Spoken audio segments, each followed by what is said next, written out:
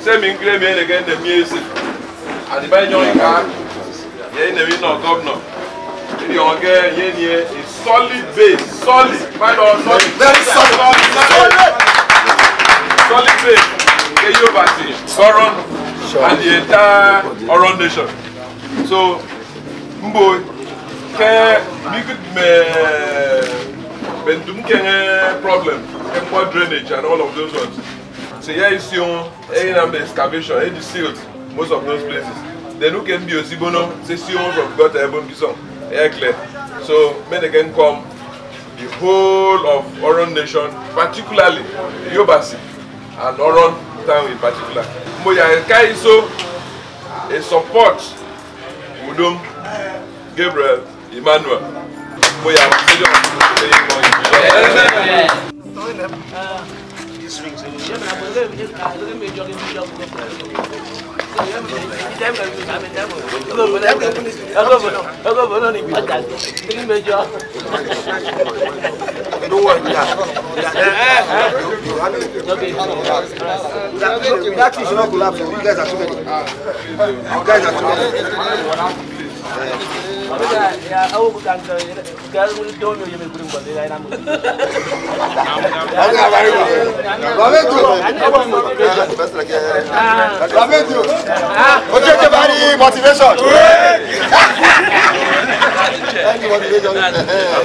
Quite a number of places within town that we're back into Uyo metropolis.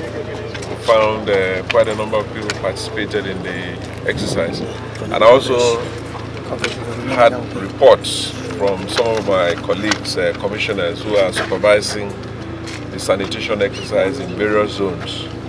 A particular mention was made of intermarkets, where a number of the traders were still selling, even during the sanitation exercise, which this is unbecoming, and I'm going to take that up with the local government chairman of Itu. Around Banande market, a lot of refuse again was generated, and our men are on ground to let the refuse be cleared. So far so good. I believe we still need to do more advocacy, especially with the local government and the chairman and various sanitation committees of the market to ensure that compliance is increased. But I would say so. Well, you have successes recorded in a number of places where we focused, which was Oron. I would give them maybe 70–80%. They've done well. The refuse generated across those places are being evacuated now. We have 2 trucks and the payloader on the way there now as I talk to you, and the evacuation will certainly be done. In a few other places, like we passed Rokobo, I will give them 10%. They have virtually not shown enough interest in participating. And then back in town, and I think going by the amount of refuse generated and calls that have come in from commissioners that supervise various zones, there is evidence that there is success in terms of participation. What we need to do now is to ensure that the waste generated is properly, particularly what I saw in Okobo, it calls for serious action against these defaulters. So we'll take serious action and we'll have more meetings with them and ensure that by the next sanitation they should be marked differently, marked departure from these unwholesome practices that the people have been putting on. Thank you, sir. Thank you, sir. Yes, under the sanitation. The last exercise was the one in January.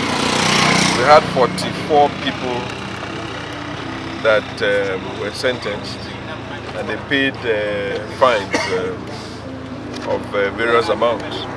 So it's I might not be able to give you the exact figure, you know, over the last 1 year, but in January alone, 44 people were defaulted, and they paid fines, you know, ranging from 2,000 to 5,000 naira.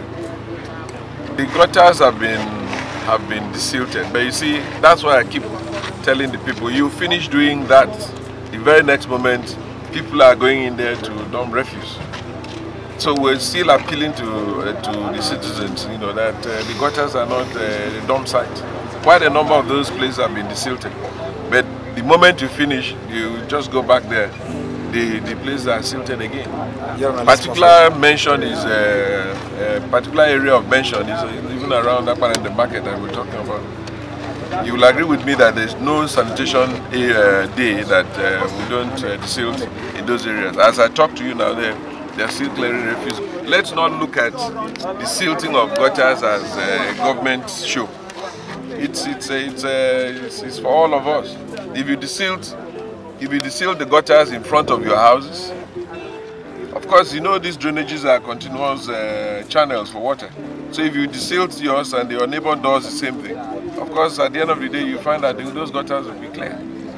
So let's not just wait for government to come in and do the silting, and we are doing our own best, you know, in the present circumstance. But the citizens must also play a good part in this exercise.